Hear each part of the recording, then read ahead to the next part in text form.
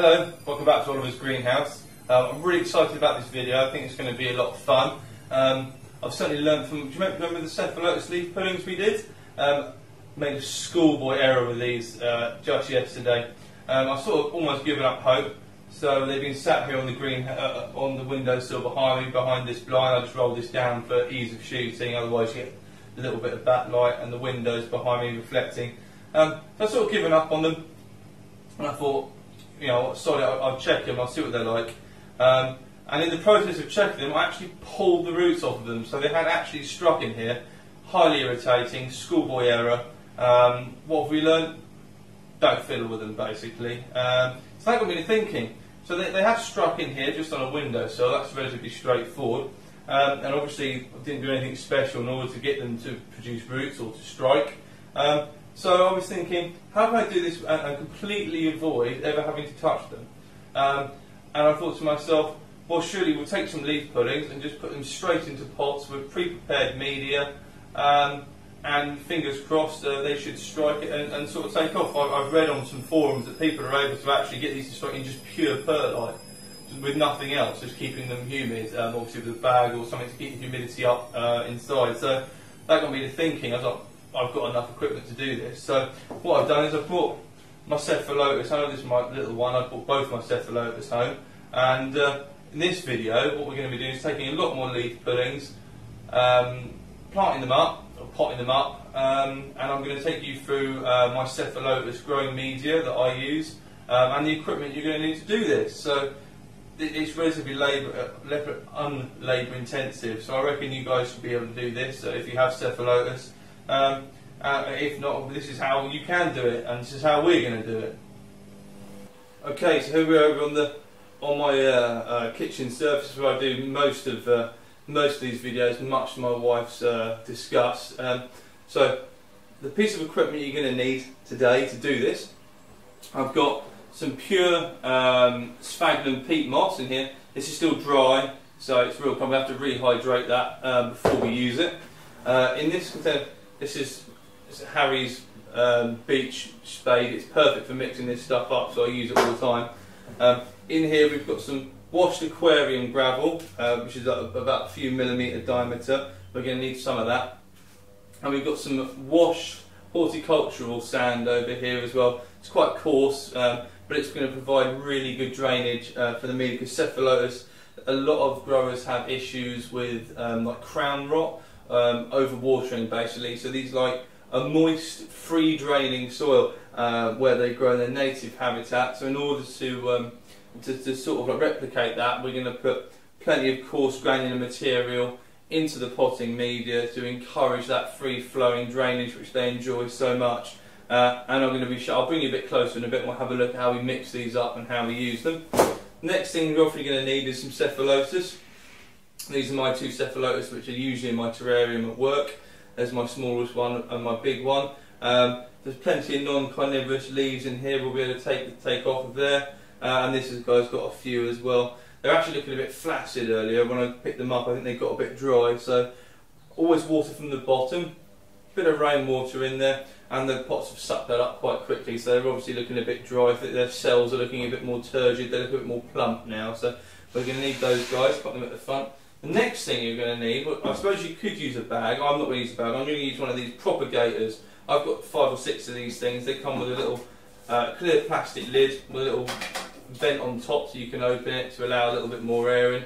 I've got some 3-inch pots, little square pots that stack in here, and the tray in which it sits has got no holes in. So what I'm actually planning on doing is putting a bit of water in the bottom and letting them sit in a few centimetres of water with the lid on top, just to keep humidity up. And then I think I might either put them on the windowsill, unless my wife really doesn't want it, which is highly likely, in which case they'll go into the greenhouse. So what I'll do now is I'll pick you guys up on the tripod, move you a bit closer, and we'll go through doing the whole process. Okay, so first of all, sorry if there's a whining in the background. The washing machine's on the go. Most of you, I'd imagine, have kids. Those of you that don't, please feel free. Well, look forward to the amount of washing you're going to end up doing. So anyway, so we've got sphagnum peat moss here. This is still dry. It's easier to mix these elements together whilst it's dry to get a good proportion and a mix and then wet it afterwards is a good advice. So we've got, what I simply did, so that we got I had the right amount of stuff, is I've got 8 pots, so 8 of these little pots to fill up. So I put 4 pots, 4 scoops of sphagnum peat moss into here. I then put 2 scoops of sand and 3 scoops of this aquarium gravel. So it should work out as almost like a 50-50 mix. So we're going to keep a bit of this to one side of the top dressing, because if we top dress the top of our media, it slows down and basically stops moss growth, which is really beneficial, because you don't want mosses and stuff outgrowing the cuttings basically. So popping back in there, what we'll do is we'll put all of the washed horticultural sand in there straight away. Just scoop this out. Put that in there. Thank you ever so much, all of you, for your comments on the sound issues and how hopefully we've resolved this. I mean, this whole video is going to be, well, from now on I'm basically going to be filming everything on my camera, on my phone. It seems to be a lot better. I know the sound quality is a lot better than the little HD camera I was using before. So that's basically most of that in there now. And the best thing to do is just mix it by hand. So we'll get the sand in there first.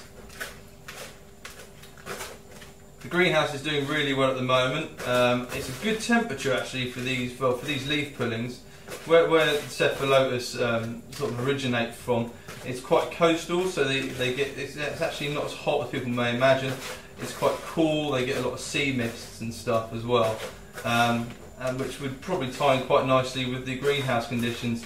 I mean, it's not getting much hotter than about 22 degrees centigrade in there during the daytime, and at night it's dropping down to approximately 16 degrees centigrade, 17 degrees centigrade, depending on how much cloud there is around. I'm going to have to put some insulation up in the greenhouse soon, because obviously it's getting towards that point in time now where the nights are starting to get cold. We've had a couple of nights that have been down to about 10 degrees centigrade. So, okay, so what we're now going to do is we're going to put approximately 2/3 of this aquarium gravel into the mix. I did actually stop the video then. I had to make myself a cup of tea. The first cup of tea of the day. It's not been I've been out surveying trees all day long today, out in the piddling rain, and being out in the middle of nowhere in the New Forest. There's not really many opportunities for tea, so I'll just mix it. It's got to be super rocky, and I can't stress enough that this needs to be super clean. There can't be any sodium, no salt, so clay sand won't do. Even river sand has got a lot of minerals in it, which is not ideal. But the washed horticultural sand, basically they tumble it and rinse it again and again and again to get as pure a sand substrate as possible. And that's what I've been using, and that seems to be really good. But otherwise, sodium is just death for plants, basically. If you ever want to kill a tree or a plant off, road salt or anything like that, it will do it very quickly. Right, so this is the sort of the mix we're looking for. You can see there's lots of sand particles in here. There's lots of this aquarium gravel in there. Really rocky, sort of crunchy between my fingers. That's ideal now.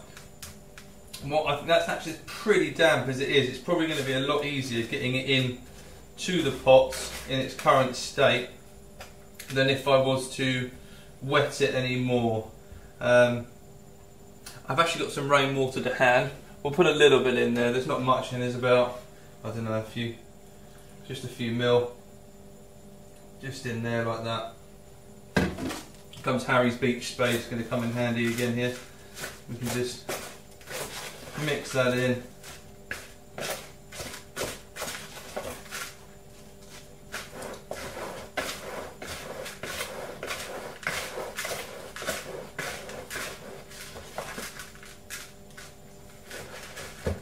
Right, it's always easier getting it in the pots when it's drier. Okay, right. Next thing to do is to fill these pots up.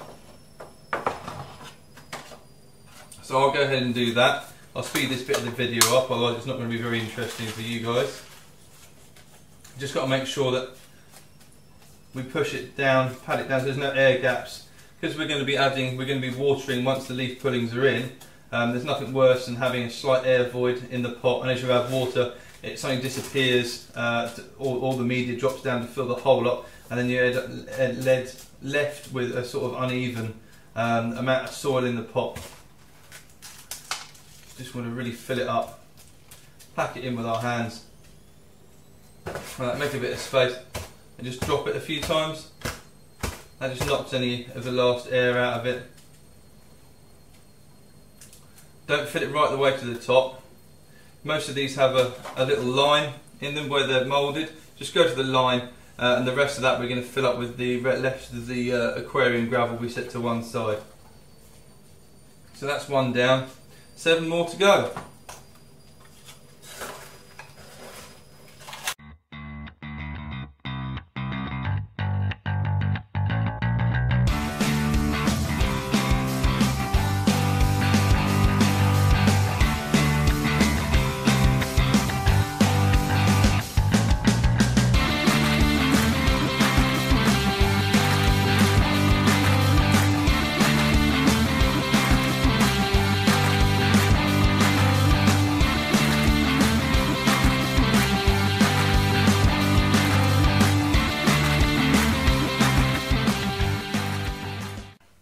Okay, so that's those potted up. The whole theory about having the right amount of media through measuring it with the was an absolute load of crud basically. I've run out to go and make some more quickly, but it's exactly the same mix basically. So those are our pots all set up. So we've got 8 of these ready to rock and roll. So that's going to be 8 cuttings. So that's that bit done. So next thing we're going to do is have to take the actual leaf cuttings ourselves. Unfortunately, I can almost feel them cringing in fear because of what's about to happen to them. I don't think it makes any real. There was certainly no impact or negative impact from. There's not a dead picture inside there. Little dead picture from inside the crown of the plant. There doesn't seem to have been any negative impact from what we did to it last time. Granted, it was only a leaf off of each plant. Today we're going to take a few more. So this seems by far and away the most vigorous of the 2 plants. This guy's got lots of new growth. I mean, they basically live on a diet of horse flies, because every time one comes into my office it usually starts bouncing off the windows or off the fluorescent lighting above, and I capture them and just feed them straight in to be dissolved by the Cephalotus, and they put on lots of growth as a result of that. But another way of feeding them is just free-dried bloodworms. Just drop them straight into the pots. Sometimes you have to knock them in, they get stuck a little bit. And yeah, if regularly fed, they grow really, really fast. Just a quick slurp of tea. Oh, lovely. So, we'll have a quick look around. There's some nice big leaves over on this side, so I'm probably going to want to take some of those off. So it's exactly the same principle as if you were doing a heel cutting. You want to leave a little bit of stem at the base of the leaf, so we're taking some of the cambium, as it were, where it meets the plant, just like that. So we've got a little bit of the nubbin on the end of it, and then all I'm simply going to do is I'm going to orientate them all this way, because they're going to be against the greenhouse. The main bit of sunlight, or the track of the sun, will be this way through the sky, and then simply push them and just pinch them in place like that. So that's one. Let's find another leaf. There's another nice big one round here towards this side.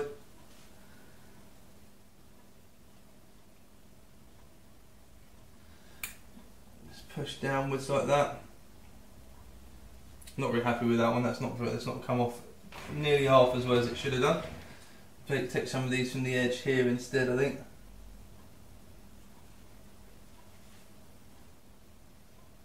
I'm going to get 2 in one go here.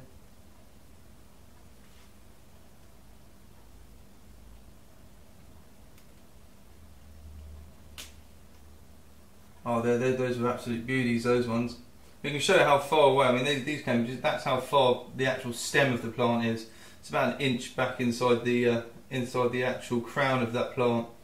So this one, because we've got a long petiole attached to the leaf. Make sure you can see this. Move everything over a little bit.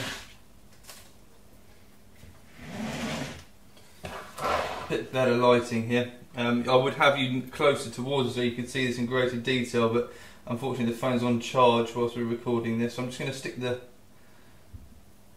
stick the tweezers in there just to make a little bit of indentation. Then push the PTO a little bit more depth of the cephalotus down inside, and then just firm the media around it like that, so it's nicely covered.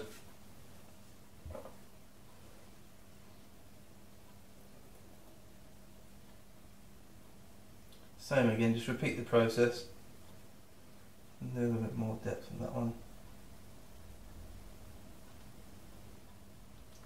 Like this. Yeah, not happy. This is not how to do. I'll bring it up to you so you can see. Over here a little bit.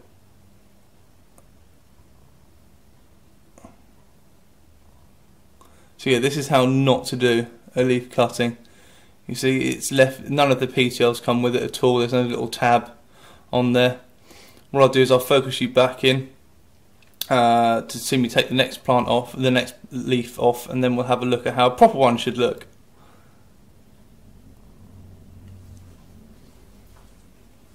I have to lock the recording on the camera, otherwise it's constantly focusing in and out as I move, which really makes the video a bit peculiar. So that's why I have to get up and actually physically come over to you and actually make it focus.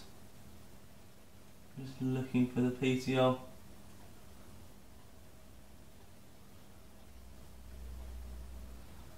So let me get this track out of the way.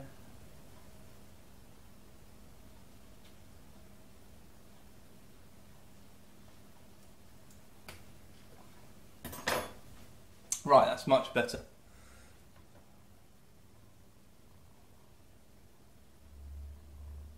There we go, so you can see that there. We've got a nice long PTL here, so some of the stem cells have actually come that, so it's going to have a meristematic ability, so it's going to have the ability to produce shoots from this point here. So that's how it's supposed to look. Focus you back into the plants. There we go, right.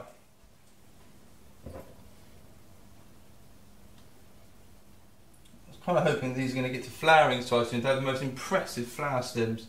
These are racemes of flower spikes emerge, and they're super tall. This is quite a diminutive plant for what it is, but the flower spikes can be like 2 or 3 feet taller than the actual plant, which I think is excellent. And they're mainly pollinated by ants, I understand. They create they secrete a sticky substance to attract ants, which are their main pollinator. So that's all done in there. Don't want to take too much off your plant. I reckon, because this is the bigger, more vigorous plant, we'll risk another pulling off of this one, and then we'll get the others from the smaller plant. Right, that's big boy. Robbed of photosynthetic surface.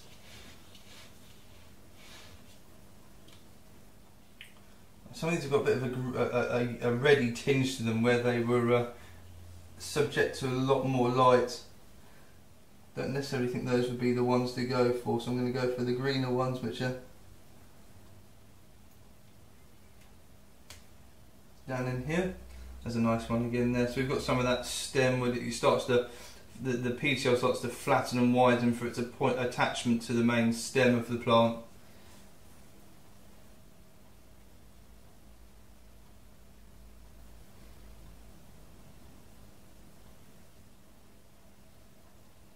Right, so that's the cuttings taken. Slide this over here.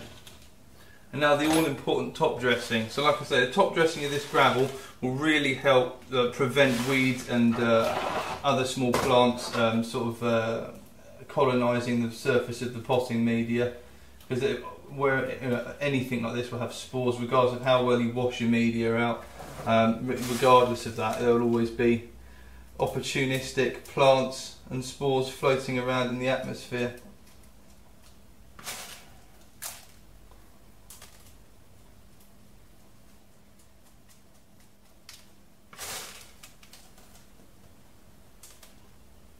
because what we don't want is anything out competing the rate of growth at which these plantlets emerge, hopefully emerge.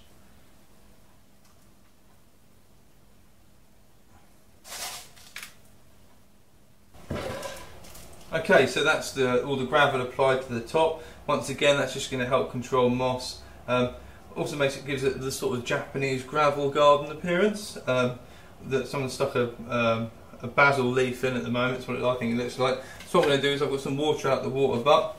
I'm just simply going to pour enough water into this tray so that the pots are standing in about an inch of rainwater, and that will soon wick up. And bearing in mind that media we're using, and especially the peat, is only really damp. It's not really wet yet, so it will absorb a lot of this moisture as it hydrates the media. So at this point in time, don't be shy. We can always check that at a later date anyway. It's easy enough just to whip the lid off, and this lid just sits, hypothetically, just sits over the top like that. You know, we don't want the vets fully closed like that, just in case it does get a bit warm in there, and then you might end up with like damping off disease or something like that affecting the leaves before they get a chance to become anything of any significance. So that's that sorted then, really. That's going to go over on the windowsill. There's no direct sunlight, especially this time of year in the UK when it's predominantly raining. And we should know whether or not it's worked inside of a month, I'd imagine. I certainly won't be extracting any of the leaves to check to see whether any of the roots have formed. We're simply going to wait for either new leaves or pitchers to appear, hopefully pitchers, but only time will tell. So remember, if you like these videos, don't forget to give us a like, and if you feel like it, subscribe. Thanks for watching.